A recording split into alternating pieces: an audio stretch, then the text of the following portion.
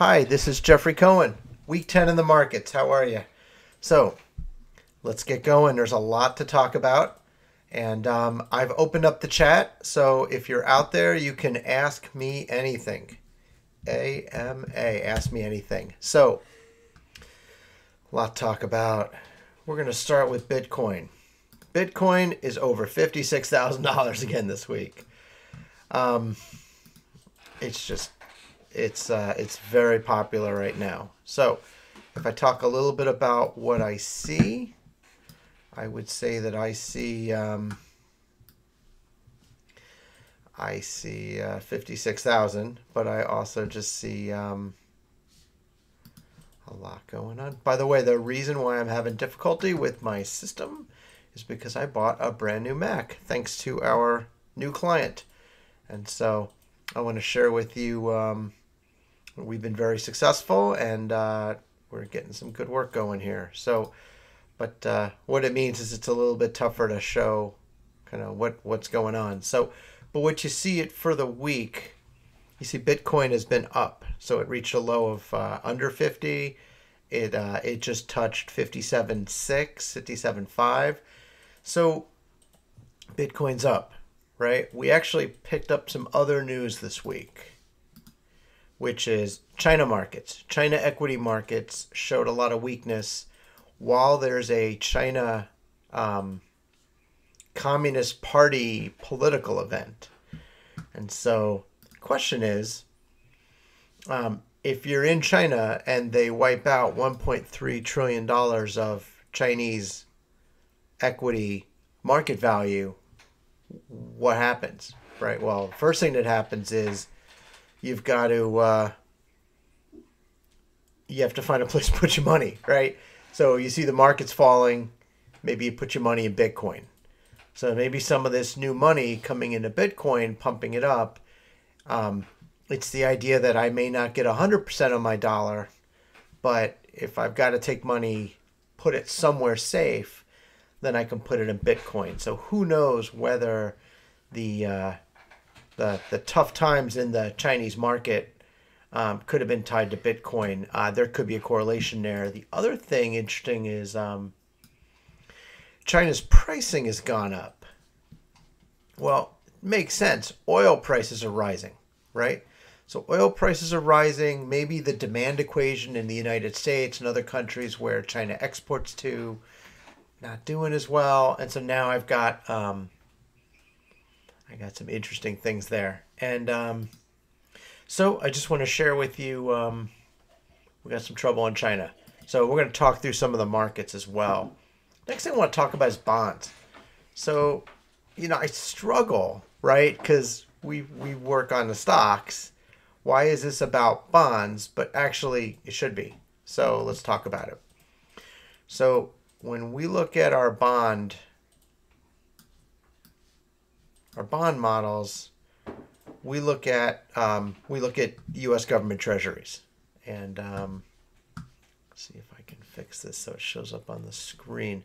And again, I apologize, new system, so it's proving a little more difficult to share with you everything that I want to share with you, but so far so good.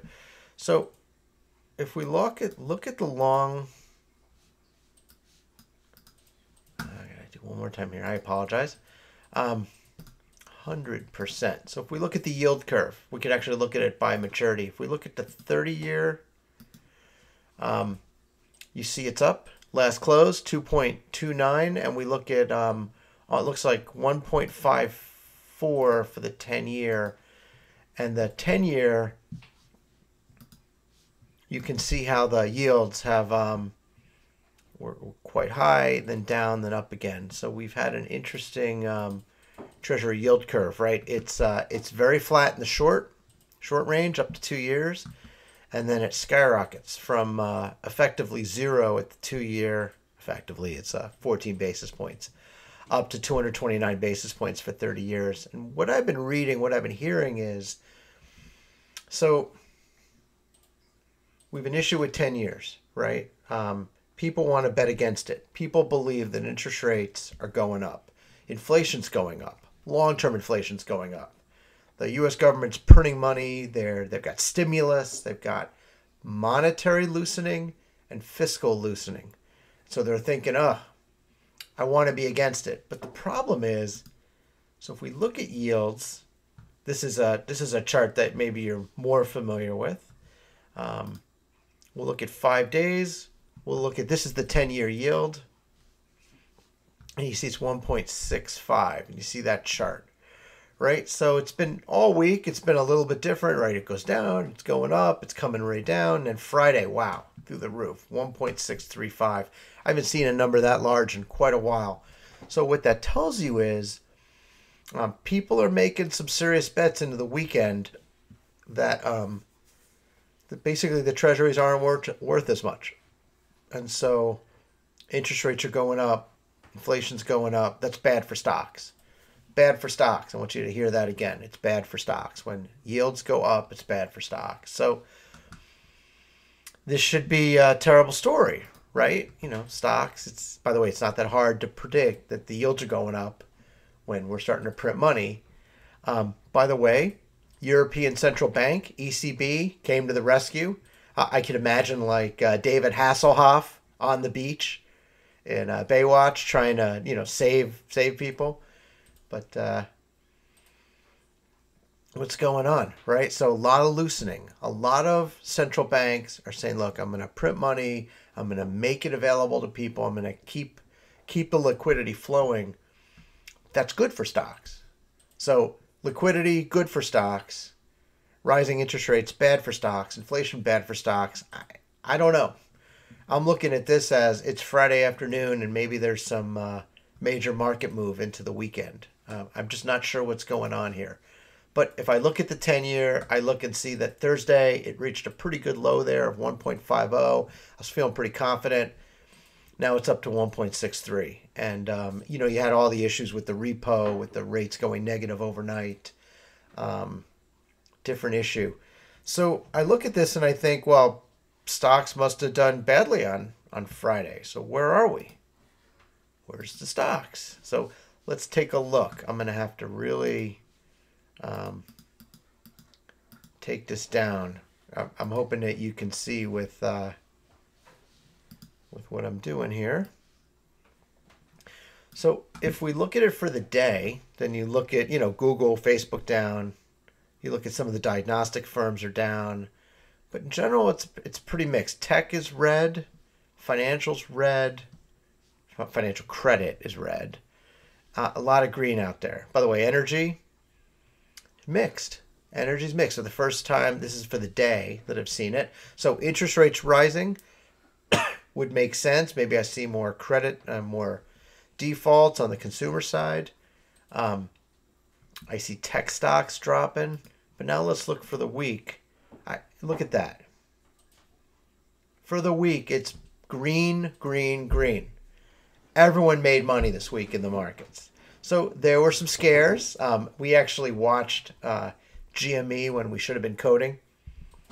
And it was amazing. I caught it right when the thing had the 15-minute drop. Boom. Down like 100 points. And then I put on a Rocky training video for 3 minutes. And by the end of the song, it had gone back up to 260, 240 and then halted again. And you can't make this stuff up. I mean, there is just a lot of movement this week. A lot of crazy liquidity sucking movement, right? With stocks going up and stocks going down, a lot of it. But you take a look for the week, and this has been an amazingly positive week, except for a couple of story stocks, just to point out. General Electric sold off it didn't sell it off. It sold its aircraft leasing business, its aircraft financing business to another company, but I believe it owns 48% of that company now. And, so GE is going to pay off a little bit of debt, get rid of it, and then it's going to own half. It's a spin out monetization. And you got some tiny cruise line stocks. That's what I was looking at. So General Electric and the cruise lines are down. Everyone else is up. It's a crazy market, crazy week. Live Nation Entertainment's down. It's crazy times. Just take a look. Look at this. Look at the markets. You you can't make it up. It's a great, healthy market. And so this week it's been going up. So what's interesting is the Fin Twitter community that I follow, that I'm now actually a part of with the team, Chicago Quantum, it's very negative. Negative Nellies out there. They're cranky. They're losing money. I don't know what they're thinking. They're predicting things and they're just very negative. I don't know. I'm not negative on the market, right? I mean, you have to be looking at downside risk. It's a mature market, a mature bull since 2008. But I don't think we're going anywhere right now based on what I'm seeing. So there were some other things I thought was important. So did I just call that it's not a top? Yes. I see no reason to think that next week is the end of mankind. I think it's I think with the stimulus, I think with monetary easing, you still got some runway. But it doesn't mean not to do some homework. So and be ready when things go bad. I just want to mention Roblox. So back in the day, we had a chance to buy Google stock just after it IPO'd. And I'm not going to say that Roblox is another Google, but I will say from my kids' perspective, they love Roblox. They think it's the future of gaming. And so I would say if you've got a few shekels and you can invest, Roblox is probably not bad. There's no technical analysis here. It's just we had a conversation with the kids. It was my son's birthday, and it's good. It's the kind of game that you can play for decades. Tesla, thrilling ride. I would say Tesla was as thrilling as being in the electric vehicle, being on an empty road, and hitting the accelerator and feeling the G's. Right, it was like crazy. So stock went down very, very fast. Stock went up very, very fast. Right. Now you might say, Jeff, why is this important? It's a liquidity destroying event. So I do think that you're seeing some liquidity drivers here. You saw the meme stocks, GameStop and AMC, up, down, up, down. I mean, there's a lot of movement. AMC not as much, but I will say that our model picked AMC as a negative pick, and I'm going to explain that. We now have a new model. We have two models. We have an up model and a down model, and AMC was one of the 130 that we looked at. And the reason is that AMC just moves a lot. I don't think it's going anywhere. The company used the last time it went up, and it paid down a lot of its debt, which I think is great. But there's just a lot of volatility for no motion. So we'll talk. Remind me. We'll talk about that. The dollar. Where'd the dollar go? What's going on with the dollar? All right, let's take a look. So it's interesting because, I love following the dollar. By the way, for those that are watching, thank you. Please feel free to post a comment. And if you really like what you hear, please hit the subscribe button so that you get notifications, because we're not advertising the video anymore. And so I want to make sure you can find it if you're looking for it, right? We do this every week. We've actually had somebody ask us if they want to make a book out of all the content that we're sharing here each week. So buck 1950 for the euro. What's interesting is if you look for the week, the euro, there it is. It dropped. I remember talking about it on Tuesday with someone, right? A buck 18.40 for the euro. I hadn't seen a buck 18 in this thing in a long time, right? And then throughout the rest of the week, the dollar retraced, right? Up until Friday, the dollar was weakening. And then you have a strength, then a weak. So basically, the dollar has taken away some of its urgency. And so I'm going to go look at it for a month, because look at how much the dollar had strengthened. So obviously, just to say it for people maybe that aren't in the currencies, when you look at a euro, a buck 18.50 for the euro, you're basically saying that the euro is doesn't take that many dollars to buy it, so the dollar's stronger. So it's a strong dollar. And so That means that U.S. goods are going to be more expensive overseas. Other goods are going to be cheaper overseas. Obviously, if you go to Europe now and a cup of coffee is €1, it only costs you $1.18 versus when I went, it was $1.30, $1.35. And so, by the way, coffee's not €1, it's like €5, right? So now you're talking like instead of $6.50, maybe it's only $6. And so it's cheaper. We're going to spend in Europe. Europe's not going to spend here. It's too expensive. And so this is interesting for our economy, right? Because it's a net negative for exports from the United States. And it's bullish for other countries exporting to the United States. So we become a little more popular for those who want to make money on the United States. And so just interesting. So it's just something to look at, right? So the dollar's been weakening. I look at the euro, but it's true for others as well, other currencies as well. Let's look at the world. How the world do. And this is a day chart. I'm not sure how to show you a weekly chart, but what I will say is, for the most part, most of the indices are at 52-week highs. So we're looking at a very, very strong market. Now the VIX is down to almost 20. It's about 20.8. So the VIX is the fear index. So when you see the VIX going down, you see the market's getting a little bit more calm. Basically, there's less volatility, costs less to insure against volatility.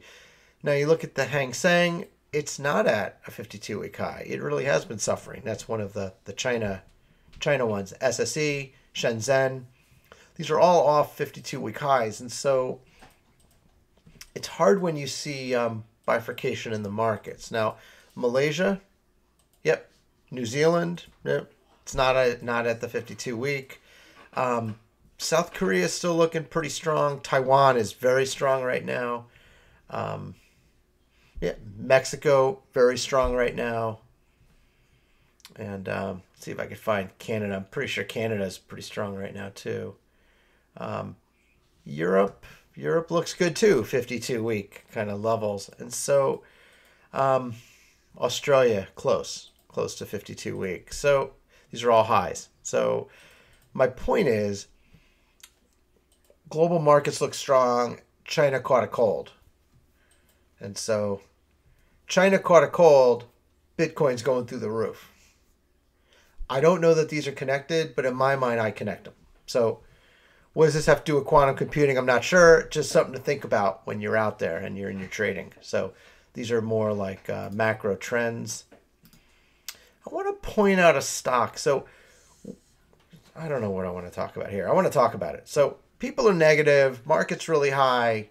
It's a very mature market. So we came up with the Chicago Quantum Net Score, basically a model that some people could use to buy puts or to short, right? We basically built a whole new model. And I'm going to show it to you. You can either find the best stocks, efficient portfolio, or the worst stocks, the inefficient portfolio, using the Chicago Quantum Net Score. What are you talking about? Why would you want to pick dogs, right? Well, there's a reason. If you think the market's going up, you want stocks that go up when the market's going up. You want good stocks, great stocks, right? And so if you want, you can have great stocks, but some people want to find the bears. They want to find the dog stars. Because there might be kids listening. We're not going to say what my client actually called them, but let's just say that scary bear face is pretty good, right? So if you think the market's going to drop, you need a portfolio of stocks that goes down when the market drops, so that you've got ups and downs. Maybe you could even be 50-50. You could be market direction neutral. Just saying. By the way, I'm going to put on a special hat for those who like it. So sometimes you don't want to pick a direction. No direction. There's bulls and there's bears, right? You can make money both ways. Bulls make money. Bears make money. pigs get slaughtered. So I want to suggest that if you think the market's dropping, we're continuing to refine. But I will say, first week, we picked a stock, real dog stock. It was one of the three that we picked. Wow, was this thing a dog? Picked it at 12.5. I think it's trading at 9 now. That's a week later, right? So you would have shorted at 12.5. You'd have bought it back at 9. But honestly, I did some more fundamental research, and they owe $80+ million to a company called the Drake Asset Management Company in the Isle of Jersey. Not New Jersey, but Jersey, like the offshore place. I'm sure Drake's going to be very accommodating when the company can't pay its debts and it goes into Chapter 11 on March 31st, ACY. So just want to share that with you. Our model picked that stock. That's a big bear. Just show you the chart. Let's talk about why we would pick it. So SMLP, you guys have heard about that stock. By the way, we are long SMLP. We continue to be long SMLP. I can't tell you how long we are SMLP. We love SMLP. We think this stock's going to the moon. But we picked the stock in November. We picked it right around there. We picked it at the worst possible time. This thing was like a dog. It wasn't moving. And by the way, these are reverse split adjusted numbers that you see. They did a 15-to-1 reverse split so that they could at least stay in the New York Stock Exchange because they were trading under $1 and they were going to be delisted. So, God, what a dog at the time. But the model said, take a look. You like SMLP early November. I want to say it was November 2nd. It reaffirmed, I think 2 weeks ago, SMLP. And in fact, we ran another run and it reaffirmed this week as one of 7 stocks to hold. So still likes SMLP. We're pretty happy about that. But here's what SMLP looks like. So you look at it and there's not a lot of volatility, but there's a little upward tail. Now I've gone back years with this chart because I just want to show it to you. So that's a good stock. Not a lot of volatility. Look at it over 1 year. You can see not moving much, but nice upward trend with the market, right? So you like that. What don't you like? What you don't like is this other one. Get rid of it. It's a dog. Roof. Flat. Went up in May. Pretty much flat. Not really moving much. Little movement, but not much with the market. And then all of a sudden the thing takes off like a jackrabbit. Okay? It's up. It's crazy up. Okay? Still not a lot of movement though. Pretty flat. Like there's like a horizontal floor under the thing at like $8 a share. So somebody wants to keep this thing at $8 a share or more, right? I don't understand. To be honest with you, I have no idea what's going on with the stock. But what the model saw was a tremendous amount of volatility, without a lot of movement.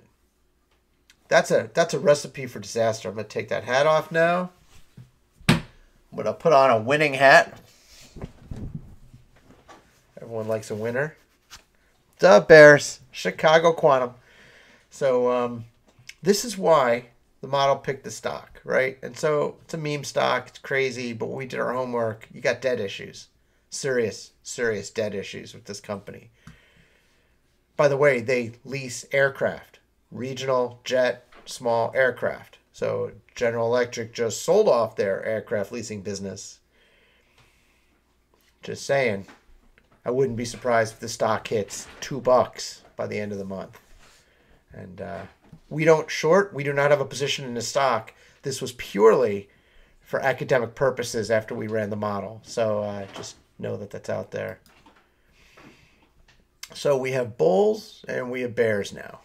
Just want you to know, right? We can find a needle in a haystack and we can find the worst portfolios possible. That's pretty cool. That's an evolution in our firm. I just want to share that with you. I think this is very important. So we talked about how the markets are up.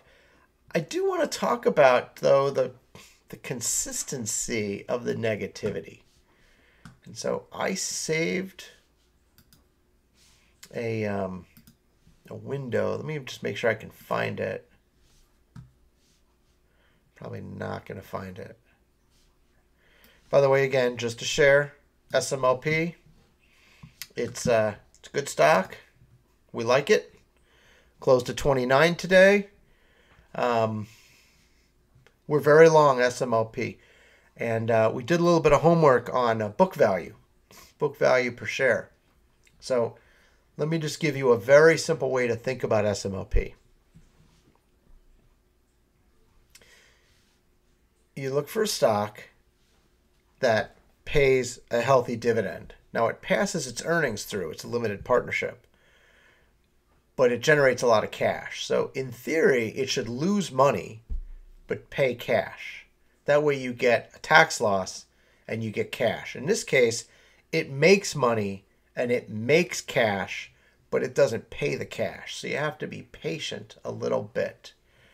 So why do you think, Jeffrey, that this stock is worth more than 29 bucks? Now, this is not the model talking anymore. The model still picks it. But this is fundamental research. So we did a little bit of homework. Oh, I don't have access to it here. All right, fine. I'll just have to tell you what we found. What we found was that the stock has a book value of 120 bucks. Let me put this down here. It's actually 122.50 according to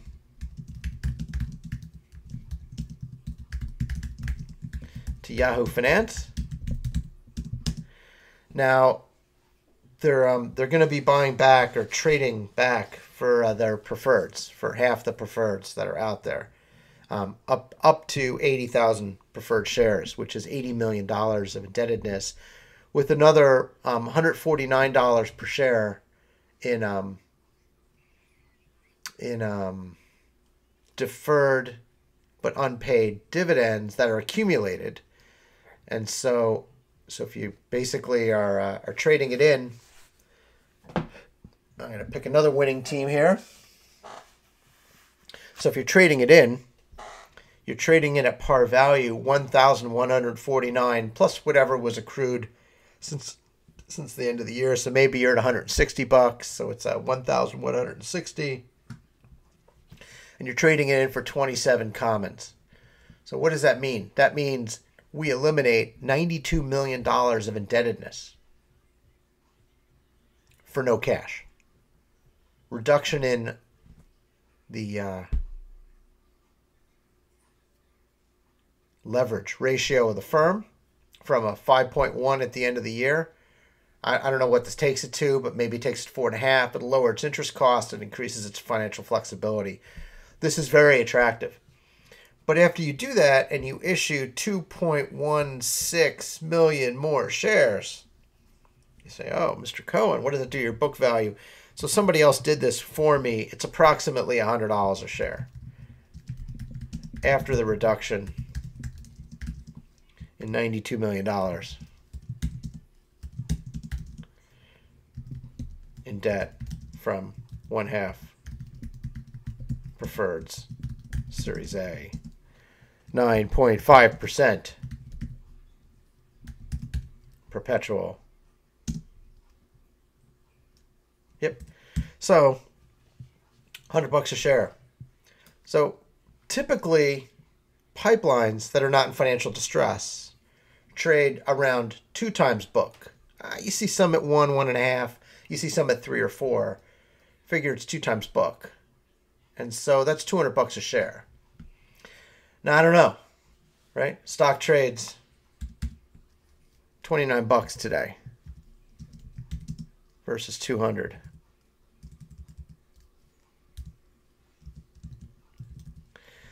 It's pretty good. It's pretty good. And what kind of cash they're going to generate, I don't know. But let's say even before Double E, they're going to generate $150 million in cash. And you're going to divide that by, now it's 6.1 million. Let's say they do the preferred thing. Let's say it's even 8. Let's make it simple. Let's make it 160 million in cash per year. And let's say it's 8 million shares. Well, that's $20 a share, right? Now, they may not distribute all that. They may only distribute, let's say, half or $10 a share in distributions. Let's call it 2022 or 2023. That's beautiful. That's beautiful. That's crazy talk right there. That's my kids' retirements, not my retirement. I love SMLP. We are very long SMLP, and we're always looking for chances to get longer. We love the stock. Nothing bad to say about it. Love the management team. Had a chance to talk to their head of investor relations recently. Asked him a question. Wow, was he helpful? And so I just got to say it's a great company. So thank you. We love SMLP. Let's keep going. So I just want to say we like stock twits. So if you like the stock market and you're looking for information, kind of like there's as many pumper and dumpers out there as there are serious people posting. But I like it. I get their email. So I'm not being paid, by the way, by anyone for this work that we do. But I just want to share it with you. Records are meant to be broken. Good evening, everyone. This is from last night. Every major index closed in positive territory. The Nasdaq led the pack, gaining 2.5%. The Russell rallied 2.3%, closed at all-time high. S&P 500 and Dow Jones finished at record highs. Record highs. We run our model for clients, and we actually generate the returns of the markets. And I will tell you that we produced a screenshot that we threw out on Twitter this week. By the way, if you don't follow us on Twitter. We're Chicago Quantum on Twitter. So just do a quick search on Chicago Quantum. By the way, for a little bit of fun, we changed our logo to Chuck Norris. Chuck Norris is awesome. By the way, we're going to watch the movie. We got it from our local library. Chuck Norris versus Bruce Lee. By the way, when Chuck Norris fights Bruce Lee, who wins? I'll leave that to the end of the podcast. So we tweeted it. Basically, the Russell, I want to say, is up. The Russell's the 2,000 smallest stocks. It's up like 65% this year. The NASDAQ, I think, is up like over 50% this year. The S&P 500 is up like 35% this year. Guys, these are unbelievable numbers. Now, a year ago was the fall of the pandemic, so you could just say, Jeff, your measurement bias, right? Because you're measuring a year ago, but still, that's a tremendous growth, and this market just keeps reaching new highs. And so what I would say is just be thoughtful about the fact that it's a mature rally. It's been rallying a long time, right? Let's take a look at the S&P 500. Oh, this is a screenshot that I produced for you guys. Let's take a look at the S&P over the past year. Oh, by the way, Anaconda. Sorry about that. No.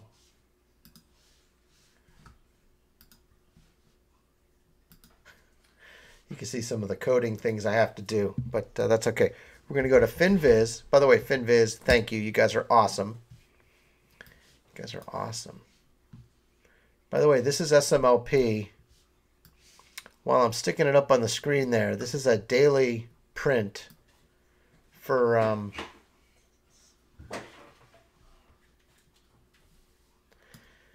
kind of looks like a slow roll. Look at that thing.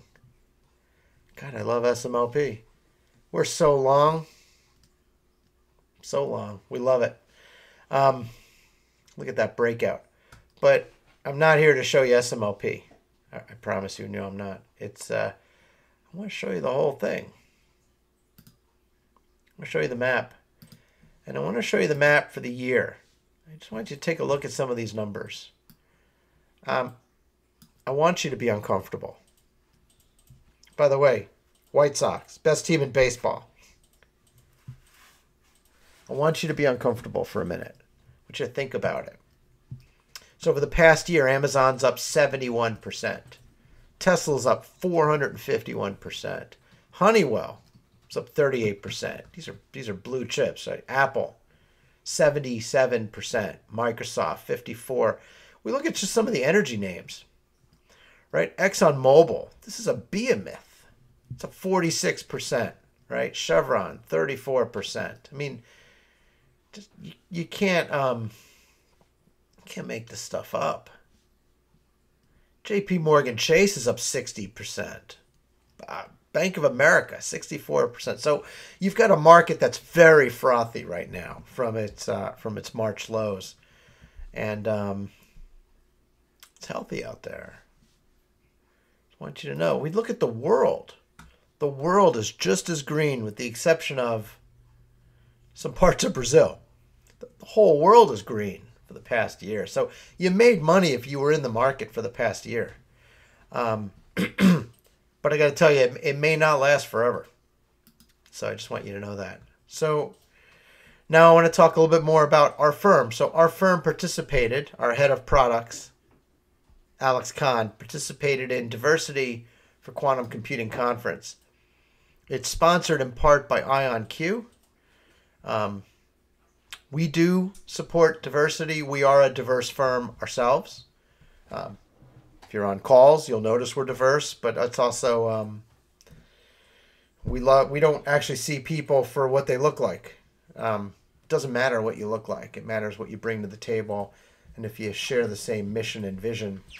Right now, we're not paying salaries, so we'll take anyone with the kind of skills that we need and with the integrity that we require. Being a founding member of Quantum Economic Development Consortium, the fact that just today we had a U.S. federal government request for a quote. We hold ourselves to the highest standards. We are audited. We are checked out. We pass. We're very careful with our due diligence. We're very careful with our conflicts of interest. And so, but we love diversity. And if you have an interest in quantum research, coupled with the financial markets, we're an obvious place for you. If we continue to make money in the markets, we're going to be able to buy a building, and then we're going to have a place for you to come to work.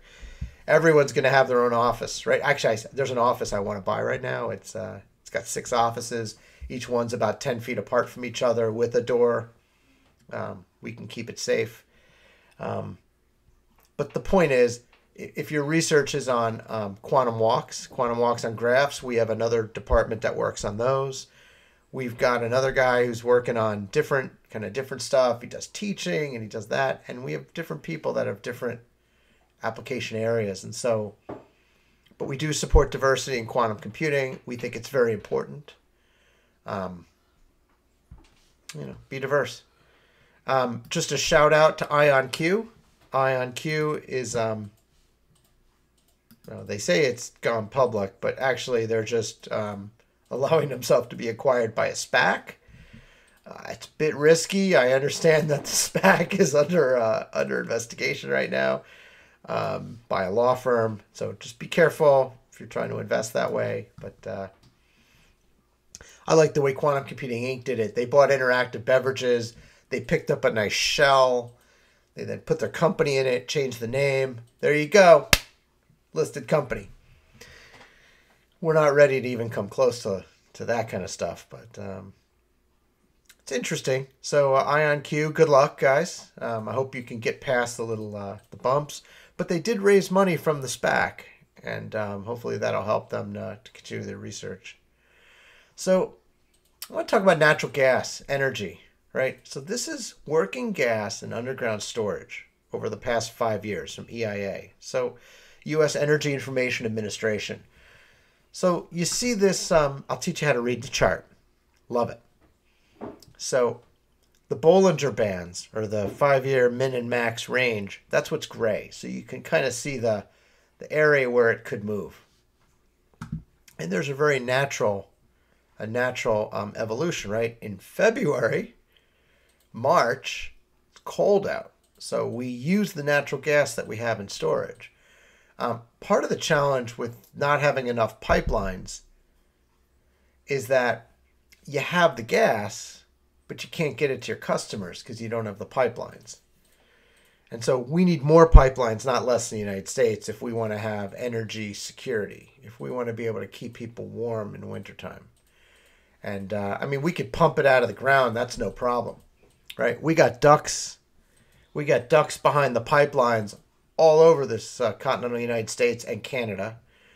By the way, love Canada. We have to support their energy agenda as well. I believe it's important. And we sell energy into Mexico to keep them energy secure. And so, so what happens, of course, is this time of year you start to use up the stocks because it's cold and you use it to heat up the houses. And so the place where the dark gray line is, right, that's the 5-year average. And you can see over last year when energy prices have been not doing so well, we were above the 5-year average. So first time we're below the 5-year average. Natural gas is below its 5-year average in terms of storage, what's in storage. You can see there's plenty of room here, right? But if this continues, if we are not producing enough energy, or if we're selling it as liquid natural gas, I understand that Exxon is, XTO has a liquid natural gas contract. If we're going to start selling our natural gas overseas, we're going to have less and less in storage. You might see the price of natural gas rise. That means more wells. More wells means pipelines producing more cash flow, which means more distributions. So I just want to point it out, right? A lot of things are connected here. You've seen natural gas above 5-year highs since it looks like about December, January of 2020. We're finally working off those excess storage. I think that's important to talk about. So what have we been up to, right, as a firm? Well, glad you asked. Let me tell you. I'll try to make this a little bit bigger. I mean, it's so funny. We're such a small firm. We really aren't that impressive yet. But to be honest, we're getting things done. So we talked about how we participated in Women in Quantum Conference. We will be participating in a few more conferences. We participated in a Quantum Economic Development Consortium meeting, the big plenary session. We are officially founding member. We got our co-signed participation agreement. Yay! It's awesome. It means we were vetted. We're trusted. We deserve that trust, and we will work hard to continue to deserve that trust. We are also Better Business Bureau A+ rated. We got an award this year for no complaints, no customer complaints, which is awesome. So keeping the firm in good shape. We spent a lot of time on our model. So we created a short model, or an inefficient portfolio model. That's pretty darn awesome. We can now pick stocks that are probably going to go down. We can pick stocks that go up. We can pick stocks that go down. You bet whichever way you want.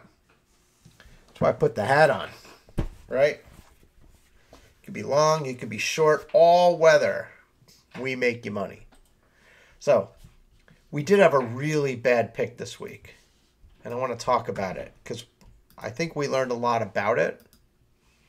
So, and first off, Jeff, why would you ever talk about a bad pick? Because that's how you learn. Sundance Energy. So the model likes Sundance Energy because there was not a lot of movement. Even recently, right? And so basically the model looked good. I mean, it was going up when the market was going up. It would come back down. It was some good movement. But Sundance Energy, it looked like you didn't have a lot of volatility. And it was one of those where you could pair it with like a food and beverage company or a restaurant company. and you could probably make some money. But what happened was, you see this drop right here? We picked it the day before the drop. We picked it 3 hours before they declared Chapter 11, prepackaged plan. I got to tell you, that's very embarrassing. And so there's a question of, when you run a model and you don't do fundamental analysis, you have to do your due diligence before you invest. And so I would suggest to you that not every stock we pick's a winner. Some go up. Some I was looking, one of them we had picked at like $18. It's at 47 right now in 4 months. I mean, there's some that are triple baggers, but there's others like this one where we picked it at 230 and it's at 150. And so I will say we're not perfect. And so just want to share that with you. It's good to be transparent. We removed our dividend bias. So let me explain what that means. So we actually made a blog post about this. A dividend bias comes if you're building a model that's looking at stock prices and the movement of stock prices. Well, a company that issues a dividend, the adjusted stocks that are held in historical data, which you would use to run your model, those adjusted prices are reduced by the percentage payout of the dividends on the day of X dividend or X dividend date. And so we've made a different kind of an adjustment. So think about it this way. It only paid one dividend a year. It was 10% of the stock price. Okay. So all the prices from before that day are down 10%. So any volatility, any variance is going to be down. By the way, volatility variance is down squared. So it's a dividend squared. Expected returns are down just alpha, basically what we call it, the dividend payout. So we can net those and we can make just one adjustment. So you have to add back the dividend. And so we have come up with a pretty elegant way of doing that in our model. So that's out there, which is great. We've also been looking for a source of market data services. So if anyone out there knows of a good, cost-effective source for market data services for equity prices, equity volumes, we're interested. And it needs to work with Python so we can easily pull the data. And the challenge that we have is it has to allow us to use it in a commercial model, and it's a commercial model which is priced not to make very much money, but to help people to invest better in the markets. And so, but we're looking, I mean, if we have to pay, we have to pay. It's no problem. A good source of market data services that is cost effective for a firm that is still, roughly speaking, pre-revenue stage. Next thing is we bought a new computer. Bought an iMac Pro. It's got 64 gig of ECC RAM. It's powerful. It has more RAM than our server. By the way, the server is the next thing to be replaced. And so I want to thank our new client, which I cannot ever mention the name, but they paid an invoice. We took that money and right away we pump it into new equipment so that we can run the model better for that client. And we'll be replacing our server as well and probably buying market data services. So, all right. So our firm is continuing to focus on financial services. We continue to focus on making our model better, to learn about the markets, to participate in the markets, and to help you as our viewers to get more savvy and to make money in the markets. So I want to thank you very much. And if you happen to have interest in the market and you want to pick a portfolio, I just want to show you quickly how to do it, because this is how we make money. And it's important that we stay in business. And so I accept your cookies. You come to the home page.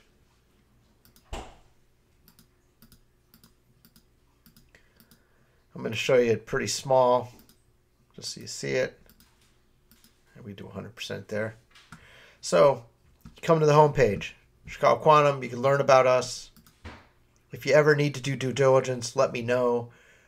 We're Better Business Bureau rated. If you click on this link, you go right to the Better Business Bureau profile. If you go to the QEDC, you could do a search on U.S. Advanced Computing Infrastructure. You can find us. We publish our research on Archive and Medium. The research is found here. We have articles on Medium found there.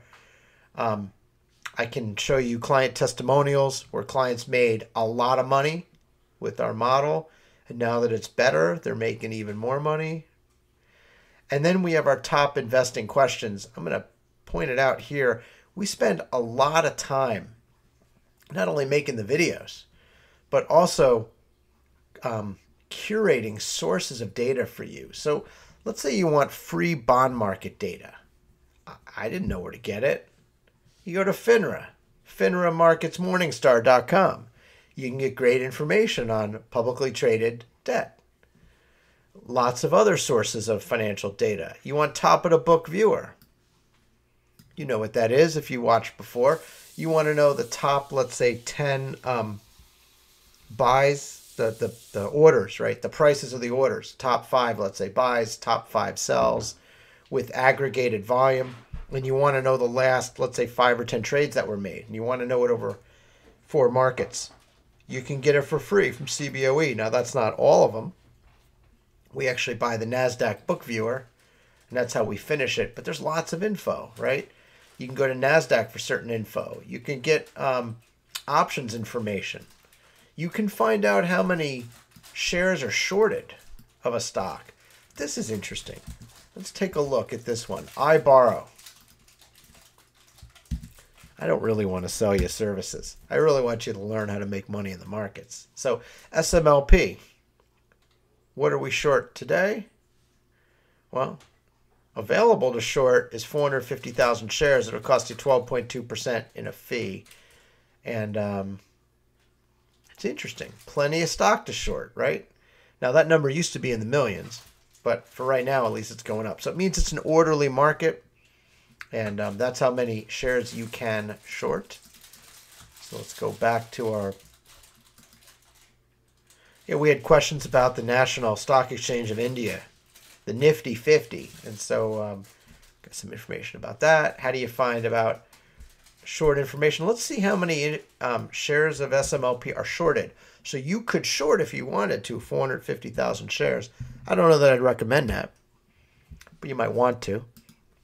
And this is shortsqueeze.com. Let's take a look. What do they say here? Well, not a lot of shares shorted, actually. It's a terribly small number. 9,500 shares shorted. So I actually made a big deal about this on Twitter when it was 63,400. I'm like, who shorts a stock with a price to earnings ratio of less than 1? Who shorts a stock that's going to have dividend payments in a year that are probably going to be $10 a share? Who wants to pay $10 out of their own pocket for the chance of maybe making $1, $2 on the stock going down? Well, I guess they listened because it went from 63,000 to 9,500. So there's no short squeeze here at SMLP. But see, now you know how to do that. You come to our website, you look at the information that we're giving you for free, and then there's all kinds of stuff. There's like, who do you read, Jeff? Well, I like Zero Hedge, Tyler Durden. I like CoiFin. I like FinViz. I like Seeking Alpha. I love reading SEC filings. Love it. You get so much information.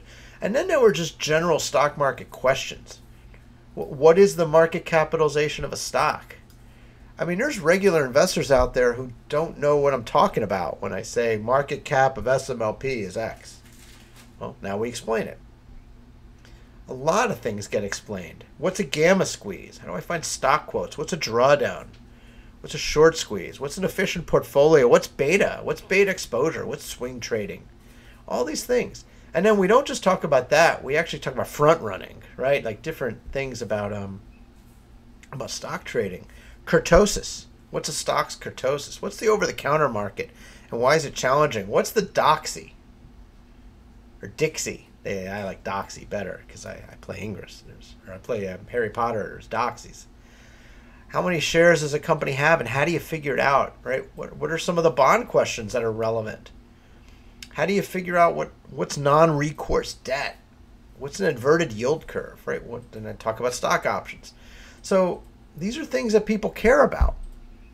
These are things that it could take you decades to learn if you had to learn about it the hard way, or you could just come onto the website. It's like a master's degree in the stock market, bonds and things like that. And we give it to you for free because at the end of the day, we're generating a lot of research where we're going to put people to work doing consulting. We're helping to make a couple of very wealthy clients rich, and we're always looking for more clients. And so if we're able to help you, we want to help you. And then how do we make money? Right now, the way we make money is we sell an analysis. And I had a guy call me, and he actually said at the end of the call, look, don't worry, I got plenty of money. But he made it sound like on the call that he didn't have any money. And I'm like, look, it's $150.